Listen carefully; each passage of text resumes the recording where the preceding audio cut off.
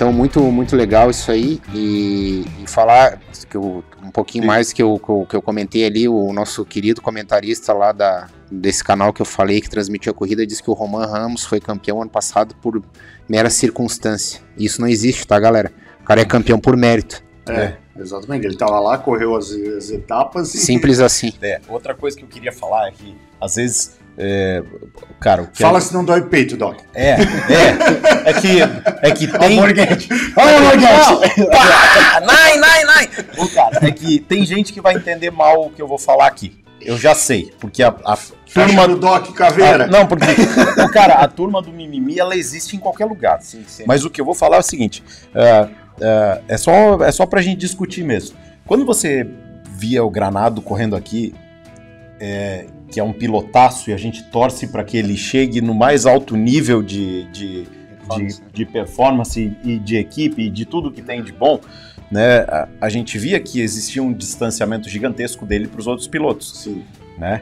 Quando você bota o Granado para correr num campeonato de alto nível como é o espanhol também, você acaba descobrindo que aquele nível que se tem aqui, ele precisa ainda ser desenvolvido para que corra no MotoGP ou no World Superbike, por exemplo. Entendeu? Então, não é tão simples, às vezes, de falar, pô, ele tem tocada para entrar numa MotoGP. Acho até que tem, mas ele precisa de um desenvolvimento para que ele consiga andar em alto nível lá. Só complementando, Doc, isso que tu tá falando, e vai ser legal, porque eu acho que vai te ajudar a completar essa tua fala.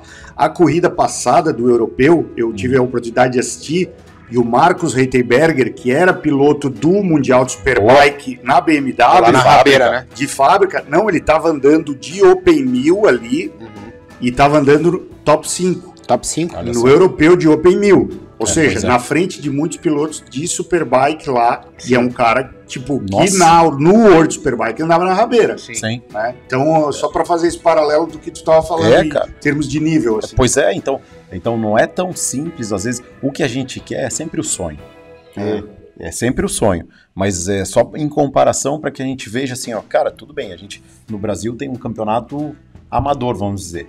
Né? Mas quando entra num campeonato de altíssimo nível, não é tão simples para você assumir uma equipe de fábrica, não é tão simples para você partir, dar um pulo tão grande do jeito que a gente espera. Então, hoje, eu vou falar uma palavra que é extremamente chata para nós brasileiros, mas é impossível que ele pule de um ano para o outro para uma MotoGP. Não tem como. Né? É impossível. Eu acho que o caminho que está sendo trilhado agora é mais seria voltar para a Moto 2, que eu acho que já é meu Deus, já é uma grande coisa. Exatamente. E aí sim, cara... E aí sim brilhar, é o que eu penso também. Então, e aí sim, dependendo dos resultados, você andando numa equipe boa da Moto 2 e tendo bons resultados, aí sim sonhar com esse pulo. Exatamente. Né? Porque senão eu não consigo visualizar essa história de pular de um degrau pro outro. Doc, o que... eu tô fraco. Mas aí a gente tá falando de um piloto que já tá andando numa equipe de fábrica, liderando o campeonato de World Superbike. E tá um nível acima do Eric também, né? Vamos falar que ele tá um nível acima do Eric, pelo amor de Deus. Então vamos, eu acho que os dois vamos falar o que assim, o Eric correu com ele duas corridas ano passado, né? Quando o Eric fez a participação, mas ele tava pela Mir Racing. Sim. Inclusive o Tati Mercado tava testando a Mir Racing esse final de semana. O Tati Mercado, lembrando que na última corrida do espanhol ele andou de Suzuki, fez pole, né? Sim. Onde que ele andou de Suzuki? No espanhol. Só que aí quebrou a moto e acabou não correndo. É verdade. E agora estava testando a Honda da Mir Racing, não sei por que cargas d'água, lá na República Tcheca. Mas eles falaram que se retiraram do campeonato, lembra que eu falei para vocês aqui em razão de não ter testado a moto e não tá... Mas eu acho, Doc, que o que está se falando lá fora, o que está se falando lá fora a respeito do Granado é o seguinte, o grande sonho do Granado hoje, o que ele almeja é ir para o World Superbike, que é, vamos dizer assim, o que é mais viável para ele hoje, tá? É o que ele almeja num primeiro momento, porque tu sabe que isso, como a gente sempre fala aqui, é tudo muito efêmero e tudo pode mudar a qualquer hora. Mas assim, em linhas gerais, o que ele pretende hoje é uma vaga no World Superbike.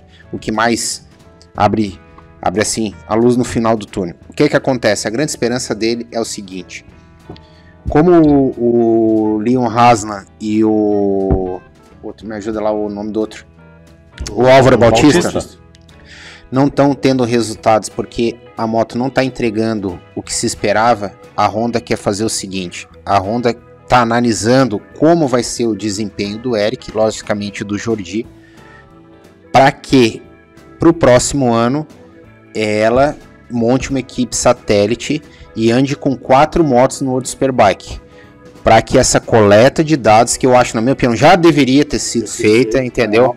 Tá? Para que haja mais coleta de dados, para que essa moto se desenvolva, porque a Honda tem uma coisa que é assim, é o foco dela, a Honda quer ser campeã do World Superbike. É o que ela almeja. Comercialmente falando. Entendeu? Só que eu não entendo muito. Eu não entendo muito esse.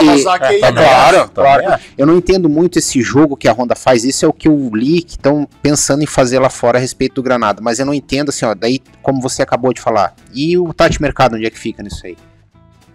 Que pra mim, hoje, na minha opinião, é um cara que tá um nível acima do Eric Granado. Que o Tati, ao que eu vejo, não tem compromisso com montadora nenhum. Não. Tanto que tava andando de Suzuki lá, menos de um mês, agora tava lá testando a Honda. Boa. Então o Tati, cara, o que cair E acho que também, cara, o Tati é um piloto que ele deve estar com seus 37, 36 anos. Será tudo isso?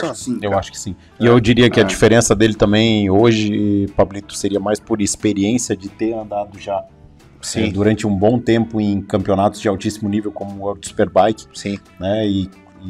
Mas eu acredito também que o Eric tem um potencial muito maior que o Claro que tem. Eu acho que tem, mas analisando toda a situação. Mas hoje entendo pela ótica atual. Então é o objetivo da Honda. Levar o Eric, o outro piloto, para que se monte essa equipe satélite para o ano que vem, para que a Honda fique mais forte lá. Que eu acho que tá correto. É o que a Ducati fez. Por que a Ducati é a moto que é hoje? Porque tem uma coleta de dados imensa. Entendeu? Tem um despejo ali, toneladas e toneladas de informação para os engenheiros. E tem aquele mestre dos magos lá, que é o Didi da linha, que transforma tudo isso. Entendeu? Eu acho que tá correto a Honda. Tomara que faça isso. Tomara. É o que falta. Claro. Tomara. É o que falta.